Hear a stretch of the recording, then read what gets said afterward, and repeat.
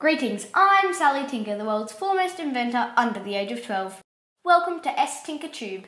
Today I'm chatting with James Foley, the author and illustrator I commissioned to record the true tales of my adventures in invention.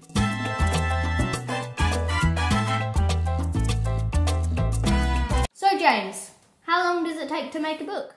It takes about 6 months, so there's a couple of months of writing, a couple of months of sketching everything out, and a couple of months for the final illustrations. And then I have to wait for another 6 months on top of that for the book to actually get published. That takes far too long. In the 15 seconds it took you to say that, I've written a book called Time Travel for Dummies. Yeah, I don't believe you. Granted, I did travel back through time over and over during those 15 seconds, giving me the equivalent of 2 weeks to write the book. But time travel isn't possible, is it?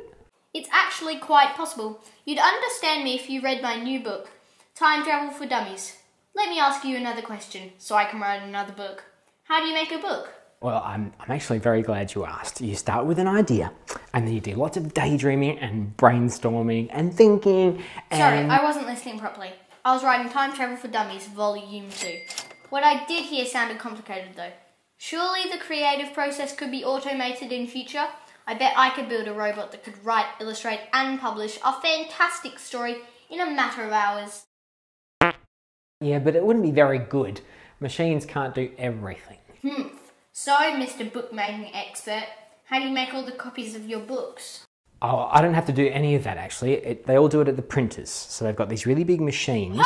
Well, hang on. Admit it, machines can do everything. Well, no, they can't. I mean, not yet. We only use machines to make copies of the books, but they can't actually write and illustrate the book in the first place. We'll see. Next question. How do illustrators draw characters consistently? Well, I sometimes make clay models of my characters, and I also put lots of reference drawings up on the wall while I'm working. Where do you work?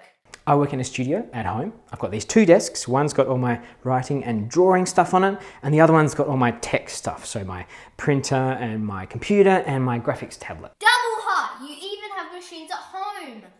How do you use the computer to make books? Well, I type up the words, of course, and I also scan in some drawings, and then I can add colour and shading using the graphics tablet. There you have it, folks. James Foley, he said machines can't do everything, but he sure uses them a lot. But they can't do everything. What I actually said was, Sally, that I don't think a machine would be able to write and illustrate a good book. Well, how do you know that you're not just a book-making robot that I invented? Why would you say that? No reason. Okay, you're kind of freaking me out, Sally. Like I would know if I was a robot, okay? And I'm definitely not a robot. Not a robot. Not a robot. Not a robot. Not a robot.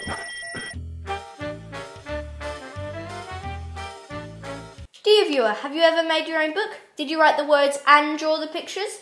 Did you work with a friend? What was your favourite part of the process? Tell us about it in the comments. And if you have any questions for James or for me, Sally Tinker, write them in the comments too. Not a robot. Not a robot. Not a robot. Not a robot. Not a robot. Not a robot. Not a robot. Not a robot. Not a robot. Not a robot. Not a robot. Not a robot. Not a robot.